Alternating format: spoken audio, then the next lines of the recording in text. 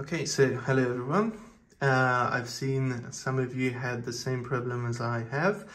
This is a Voiland Ecotech Pro boiler, and I've got this F22 fault code, which basically indicates that there is very low or no pressure in the system.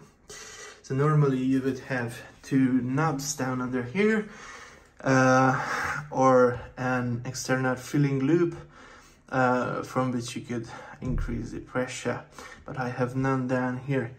So I have my heating system connected to the boiler. So down here you can see that there is no pressure in the heating system either.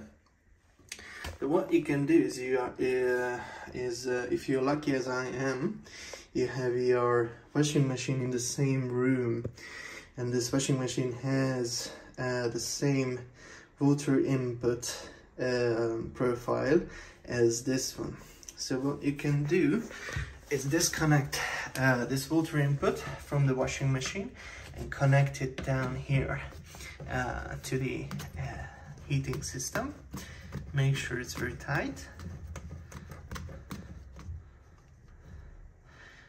Alright, now open this system like so, and now you go back and open the water flow, and with that you can fill back your system. So now here you can see that we have around 1 bar. That should do the trick. Yep, and I think we can give it a bit more. Okay, it's no problem if you have too much, because you can release it the same way. Okay, that should be enough. Let's see here. Okay, so then you can push this radiator symbol down here, and you can read that we have around 1.3 bars of pressure. That should do. Okay, so it's the same way you disconnect and you reconnect your washing machine.